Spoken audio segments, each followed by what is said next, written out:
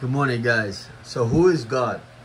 Well, the scripture says that God is love. The scriptures say that God is light. He is a creator, the creator. God is holy. God is faithful. God is a provider. God is just. God is merciful and compassionate. God is righteous. He's a righteous judge. And God is all powerful. So over 1,000 different definitions of who God is. These are just 10. Now, when it comes to our role with God on earth, we have to remember that we are created in God's image. We are his creation. So that ties us into him. That's to say that if you're disconnected from the source, you're going to be withering. You're going to be broken. You're going to be decaying. You're going to be feeling lousy. So we need to create that establishment between covenant with our relationship with our Lord, with our God, or with our Creator. And when you do that, you get your nourishment from him. So just like food gives you nourishment, God gives you nourishment for your soul, right? Your spirit on the inside needs to be edified, needs to be blessed, needs to be cared for, tended to, right? And so we go through a lot of wilderness in this world, in this life. A lot of problems come our way, but God is what sustains us through it all. God is a healer. God is a deliverer. He's a protector, a defender. He didn't say that you weren't going to go through hard times. He actually said the opposite. He said, you're going to go through hard times, but I have given you my word, my Bible, so that you can understand how to navigate through life. And we're going to get into it. We're going to learn what the Bible, how the Bible says to navigate through decision making. We're going to talk about different videos, not all in this one video, but different videos as they come out now and now, more and more. We're going to touch on like who to be. What does God require of us? Here I wrote a few things down, such as, he gave us dominion over the animals, over the earth altogether, right? But there's a way to go about it, right? Like, for example, look at the forests. Like, there was a point in time where cutting trees was necessary and this and that, but when they started to taste what the money that was coming, they did a whole lot more cutting down trees for the sake of greed. And the point that I'm making is that God gave us responsibility, right, to steward the earth. We are stewards. So, we live here. So there's a right way to do everything and a wrong way to do everything. And so if you litter and pollute and destroy, then you're living in a polluted world that, quite frankly, is decaying, all because we, with our free will and our capabilities, are choosing to do the wrong thing. And that's up to us. And so if we do it God's way, then we'll live in plentiful. Everybody will have plenty to go around, because we're actually aligning ourselves with his will, with his ways, right? And he's giving us insight and revelation as we come to him, how to go about life appropriately and accurately and effectively, so that you can see the right outcomes, right? So then number 4 is the capacity for relationship.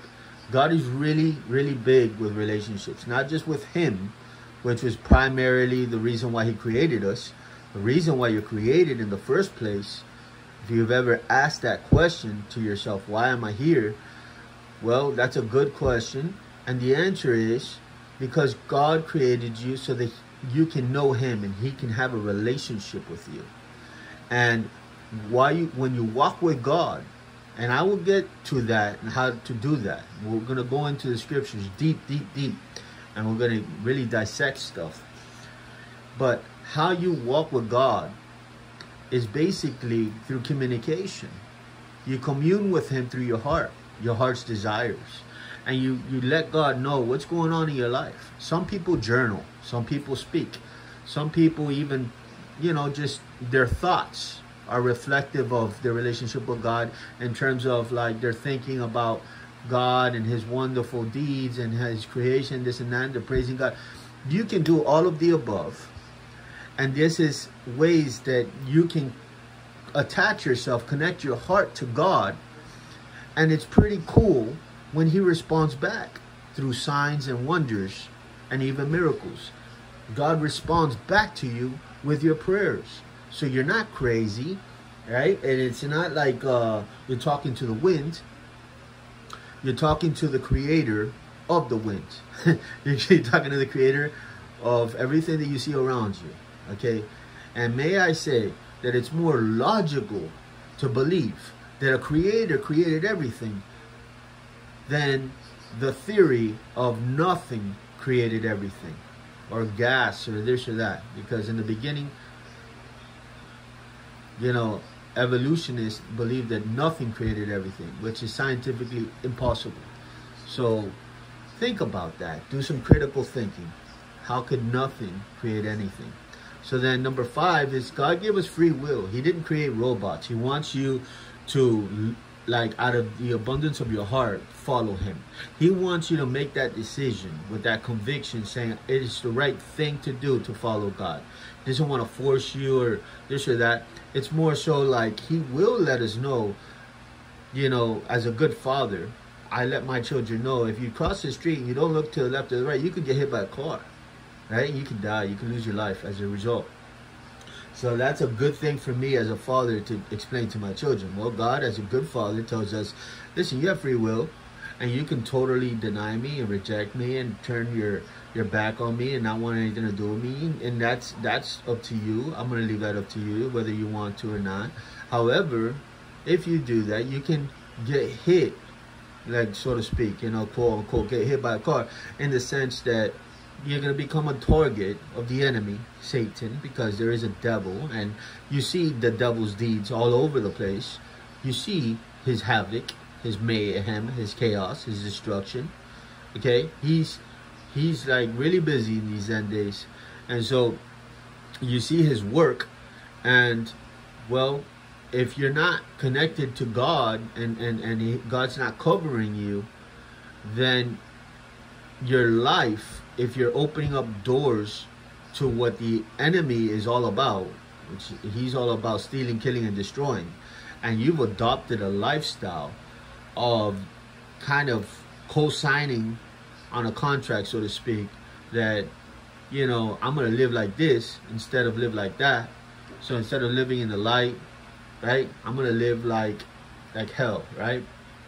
And if you do that, essentially, you're giving away your rights.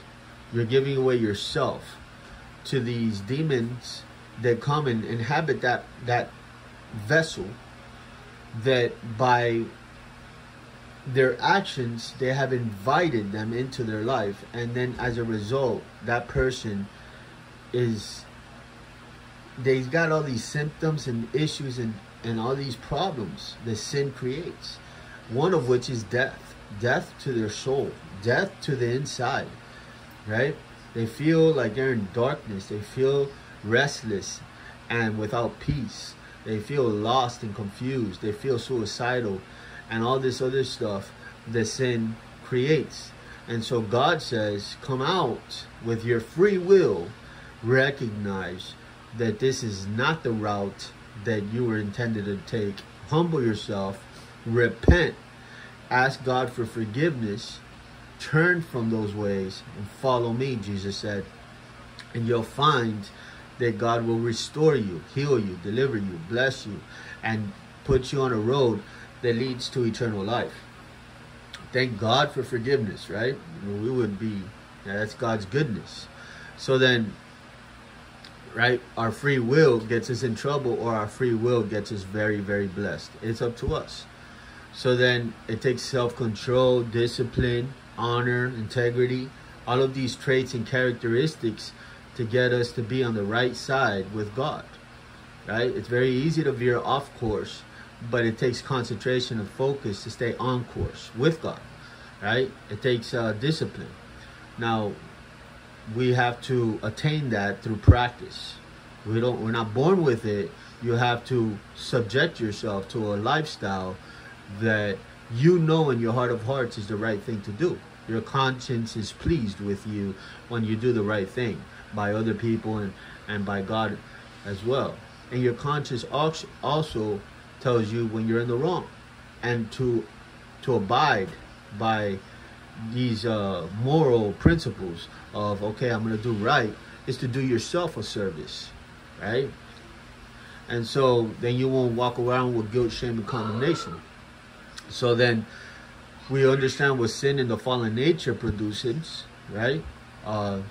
It basically, you blame everything on God. Everything that's going wrong, God gets the blame for it, right? And you just continue to decay, right? Some people go to their deathbed with all this hatred for God in their heart, when all they really needed to do was come to the conclusion that, you know, let me turn from this this bitterness, this anger, this rage, this anger, which is not even natural. It's not natural. A lot of atheists, with one part of their lip, right, they say God is not real, and the other part, they blaspheme his name all throughout the day. You can tell the contempt they have towards God through how much they hate him, knowing in their heart of hearts he is real, but they want to hurt him, so they say he's not real because it makes them feel better, like in terms of getting back at God. But really they know he's real. And if you dig, you'll find they hate God because maybe a loved one died, maybe they prayed to God and he didn't answer that prayer, okay? And I would say to those people that we all have had circumstances, situations where our prayers weren't answered, or where Satan came and did his bidding and killed one of our loved ones. I would say that happens quite frequently to all of humanity. And so it's like some people choose, I'm going to blame God, and other people say, you know what, I'll see them in heaven. They'll change their perspective. They'll say, you know, God, I don't really understand. I pray for you to give me understanding about this situation, but I understand also that you are sovereign, and that, you know, it's a humbling of yourself, right? And often when people judge God and this and that, they're prideful individuals, right? And so that's a condition of the heart. So let's see what's next on the list. So need for redemption. And, you know, lastly, what I would say about that is also the condition of their life.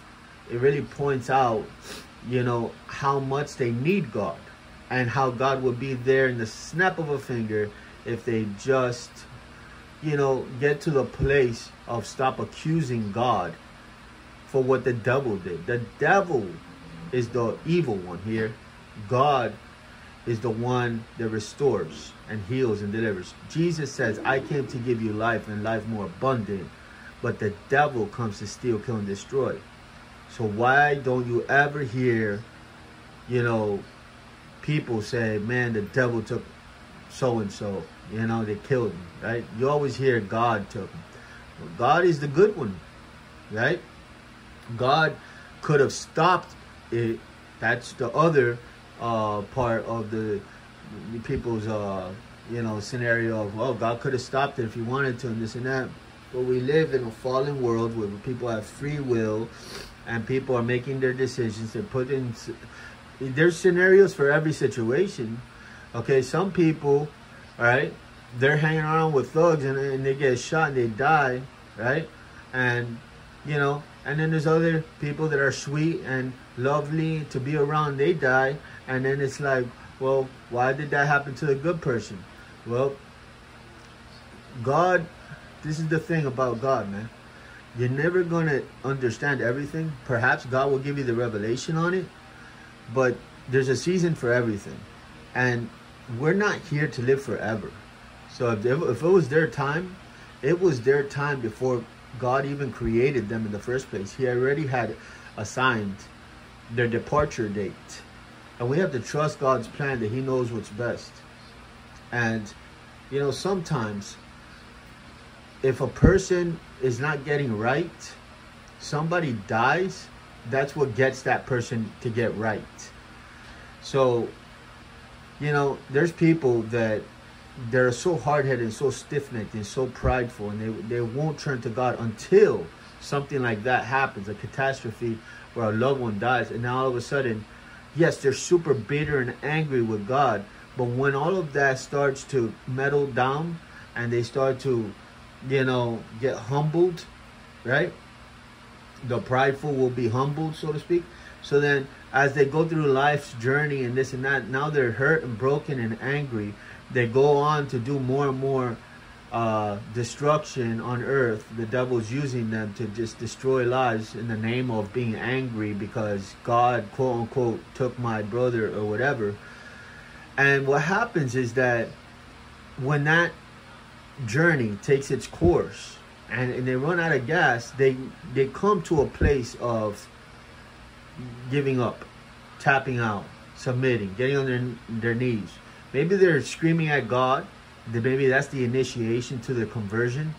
But the point that I'm making is that they have that breaking point where they say, okay, God, I want answers. Why did you allow this to happen?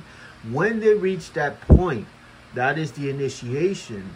They're scratching the surface of their salvation. Because this is the place where you have an encounter with the Lord. And when God encounters you, you're not in control of that encounter. I mean, I've had encounters with God where my knees buckle, and I didn't have any say in whether or not my knees were going to buckle or not. I'll just put it to you like that. And I've had other encounters where I just weep a lot, like cry. And again, I didn't have any control over that.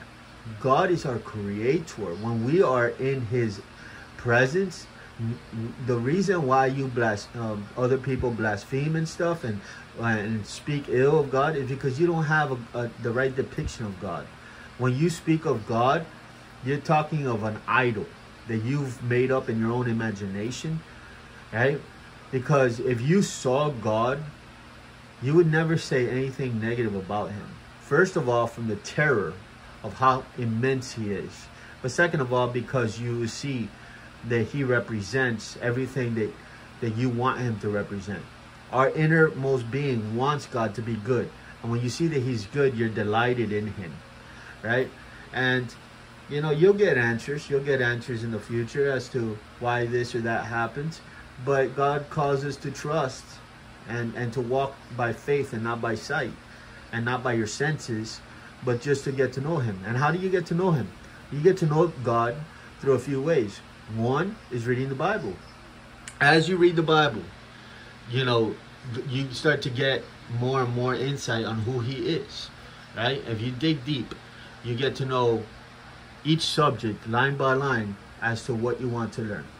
So if you go to Google as an example and you put verses about love, then all the verses about love will come, and you'd learn about love as to how God ordained love, what he has to say about love, everything about love.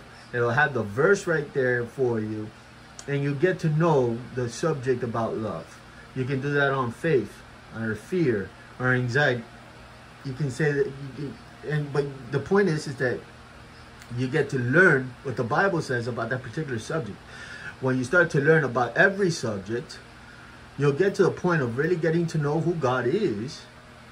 And guess what? You'll be feeding your soul. You'll be feeding your soul. And that's like a big deal. Because when you feed your soul, you feel like you're empowered. You're strengthened.